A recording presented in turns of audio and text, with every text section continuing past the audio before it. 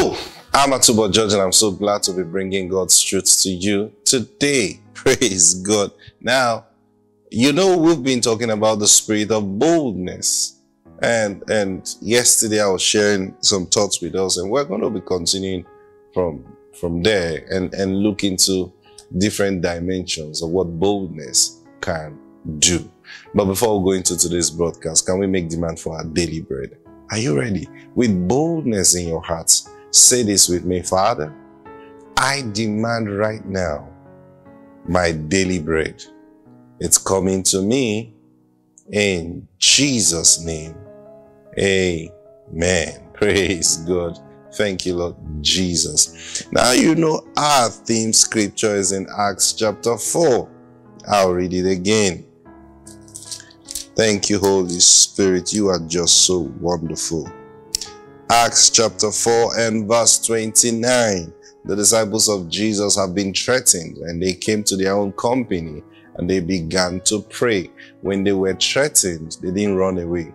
They didn't revolt. Please take note of that. They didn't revolt. What did they do? They gathered and they prayed. See, this is one thing Christians must learn. The power of prayer and believing in the power of prayer. Now, they were warned by those in authority not to preach in the name of Jesus again. Like I told you before last week, they could have just assumed the position of, well, let's chill, let's wait and see what God will do. No, they went before the Lord and they said, Lord, see what they have said. Now let's read that verse 29. And now, Lord, behold their threatenings, and grant unto thy servants that with all boldness they may speak thy word. They said, don't preach. They went back to the Lord and says, Lord, we want to obey you. Praise God. And I was telling you yesterday, true believers are not disobedient people. They just know who they obey. Now, if they are in obedience to God and then you now bring a contrary law, you know, these are things where we apply understanding and knowledge in dealing with spiritual authorities versus dealing with human authority, okay? If you miss it, and like I was telling you yesterday, the apostles of old, most, you see, now, I may have been too hard in the things I was saying yesterday, and it got, you know, some people edgy, you know, like, why would you say such a thing, that you don't believe the disciples should have died the way they died? Yes, I stand by that. Now, I can tell you this, not because I'm just being emotional. I can tell you this because these are things I have taken before the Lord, and over time, you know, sat down, because you see, we must be wise in life. And when I mean wise in life, don't just take things at surface value. Okay? One of the things I do as an individual now is when I see something, when I see an occurrence, I want to know why. So I'll take time to understand. I'll take time to study. Why am I doing that? So I will know. I think I've shared with you on this broadcast before how many years ago, even before I got married, you know, how you see, you know, you just stumble on these things, you know. Someone is sharing a testimony how they got married and they waited for 5 years, some 10 years before they had a child, you know, and then they were just giving testimony how God came through for them, you know, and things like that. You know, you hear that testimony, you go, wow, God is great. Wow, man, he came through for them. But you see, when you hear those kind of things, yes, you bless God for the couple. You bless God for his miraculous power and the testimony. But then also, you want to personally examine yourself and your walk with God in that light. Okay? Can I do this? Can I wait this long? And you don't have to be married to examine these things. All you're trying to do is not take things for granted. It will help you. It will help you. I still do it today. When I say a situation, I want to analyze that situation, and then I ask myself, what is the truth concerning this? So, why would God withhold, or let's say, because many times people will not admit that God withheld, you know. You remember when we did when we studied, when we looked at Samuel's situation, Samuel, Hannah, and then we looked at Jacob, Rachel, and Leah's situation, okay? So, many years ago, I looked at this and I said, Lord, you're wonderful, yes, but I don't think I would be able to endure this situation. Now, this is me. I'm not saying people. I said me. And then I began to talk to the Lord. I said, Lord, I have patience. I can be patient. But in this particular situation of childbirth and things like that, I don't think it's something we should wait till that time to determine. Can we determine it now? Because I don't think my situation will permit that. And during that prayer, now I was fellowshipping with God and I was telling him. During that prayer, and this is not something you kneel down and you pray and then it's one day and you say, Father, me, I cannot do it too. No, it's like, Lord, I don't know what happened. Maybe we don't know the details, but sincerely speaking, I want you to guide me so that I don't face this kind of situation. Okay? The Holy Spirit will guide us into all truth, Jesus said. And in that process of praying, now I can't remember how long it took. I can't remember that, but I know it's not the same day I began to pray about it. But it was in my heart until I received confirmation from the Lord. The Lord actually spoke to me. You will not have issue with childbearing. Okay? The Lord told me that years before I got married. Now, some of you have heard our testimony, my wife and I, you know, how we were told just before we got married, we were told that my wife would not be able to conceive or the pregnancy would abort anytime she conceives. But guess what? We have 4 children, 4 glorious children today. So confirming what God said to me is against what the doctors were saying. Now, why am I bringing this up? I was telling you something yesterday. So now you watch the apostles die, all the history and stories of how they all died. Now, if you've been listening to this broadcast, you've even heard me say before that I still believe we may need to investigate some of those stories. Let it not be a situation where, because the church was under serious persecution at that time, let it not be a case where somebody was tilting a narrative to put fear on Christians, okay? Yeah, because those things happened. A lot of propaganda. So, we need to do some confirmation of some of these stories, okay? But then, I had to go before the Lord. I said, Lord, I don't understand why people would believe in you, preach your gospel, take it to the ends of the earth, wherever they could reach, and they preach a Christ that is alive, that came to give life, and they will end up dying in such manner. It's not making sense to me. I don't know what you think, but it doesn't make sense to me. Now, this is me. It doesn't make sense to me. Now, who would I take it to? No man of God can explain that. No pastor, no bishop. Even the Pope may not be able to explain that. You know what I mean? Nobody, no human being can explain that. So you go to the person who will have the answer. You go to the Lord. And I began to pray about it. I said, Lord, I don't get. So where is my safety as a servant of God? Where is my confidence? What is the guarantee that I will not end that way? And then what is the wisdom in ending that way? Men will talk about passion, but then let's look at it truly. Is that the proper end for a man of passion, for a Christ that came to give life? If Mercedes-Benz Please understand what I'm sharing with you. If Mercedes-Benz is advertising, you know, there was this period that was the talk around town.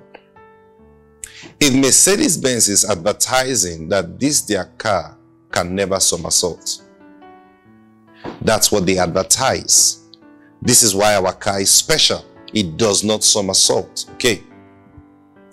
Now, an expert driver takes on a Mercedes-Benz. He's glorified around the world as an expert car racer or driver. And in his attempt to do stunts, he's driving a Mercedes-Benz and he somersaults and kills him. Okay? Now, how come the narrative is now, wow, he died doing his passion? Instead of querying, how did the Mercedes-Benz somersault when they had advertised that it cannot somersault? Are you getting what I'm sharing with you now? So let's not move the narrative from where it's supposed to be to something else, because we don't want to accept that their death was not proper. There is nothing anyone is going to convince me on this. Now, like I was telling you, I went before the Lord and I began to ask him. I said, Lord, why would you allow them die the way they died? Yes, I said, why would you allow them? That's how I took it to the Lord. Because they are supposed to be protected by you. And the Lord began to open my eyes. Like I said, these things take time. It's not the day you go and pray. So if you don't have patience, forget it. You can't really walk with the Lord. The day the Lord brings his wisdom to you is the day he chooses, not the day you choose. Okay? You can ask God a question and it will take him 1 year to answer you. And I've told you this on this broadcast before. It's not as though he didn't answer you. The truth is he began to answer you from the day you asked. But it took 1 year for you to grow to the place to understand what he is going to say to you. Yes, I've heard that. I've heard the Lord tell me that before also.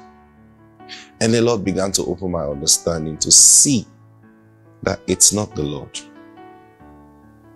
You see, we can have passion, and if we don't comb or if we don't tame our passion, we can also get to the place where our passion becomes destructive. Yes, it becomes destructive. Now,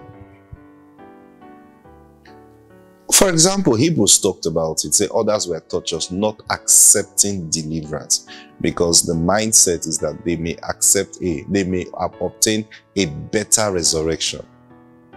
And that was a mindset. Is it right or is it wrong? It's something we need to look at. So sometimes when we celebrate those who were martyred for Christ, we should be very careful. The zeal, the desire to let everything go for Christ is right. But I believe submitting yourself to death is not the right thing to have done. Why did I say that? Because of what Jesus represents. I don't think that kind of end is a good testimony. We may try to cover it up. We may try to sweep it. No, you don't get. No.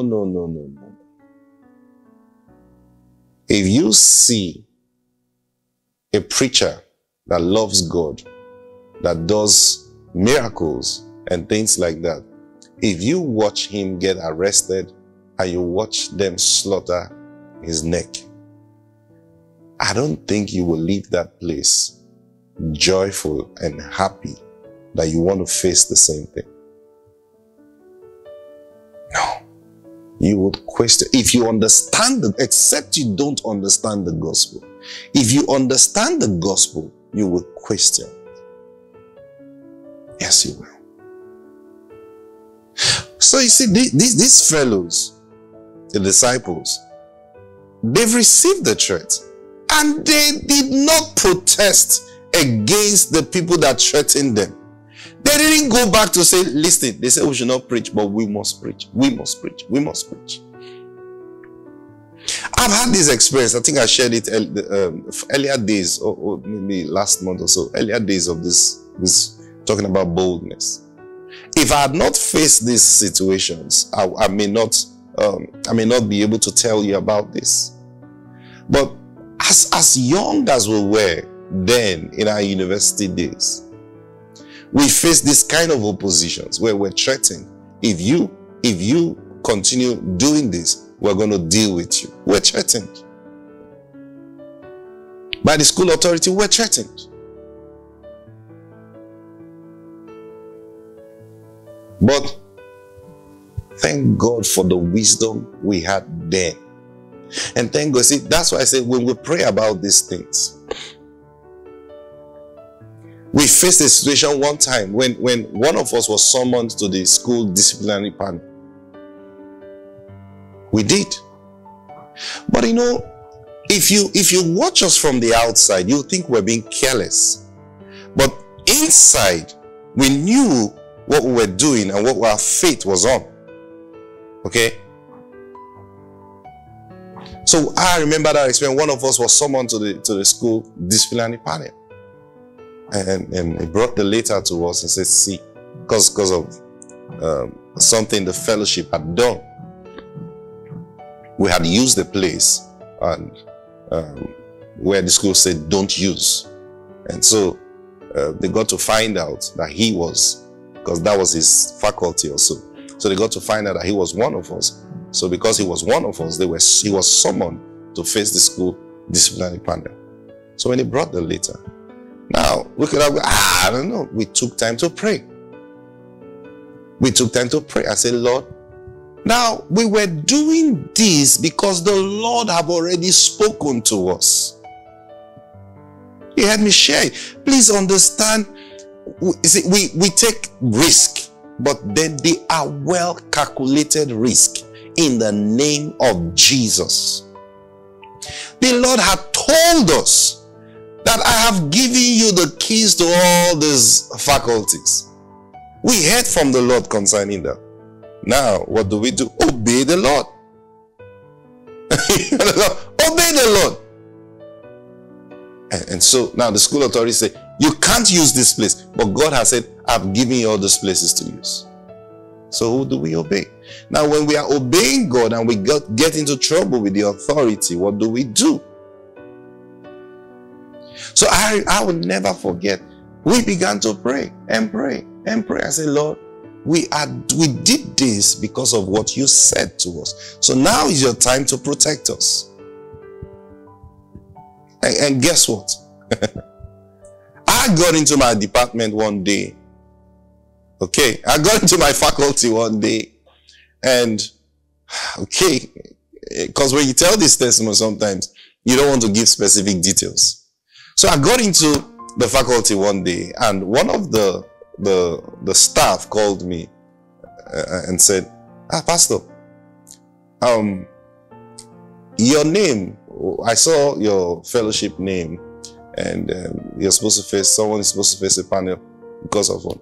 I said, oh, really? He said, yeah, I'm the secretary to the panel. I said, really? He said, yeah. And then I'm like, so what do we do? He said, what happened? I said, this is what happened, this is what happened. Like, oh, okay. He said, well, don't worry, we'll see what we can do. That was the last conversation we ever had concerning that matter. And the panel never sat on that matter till this day.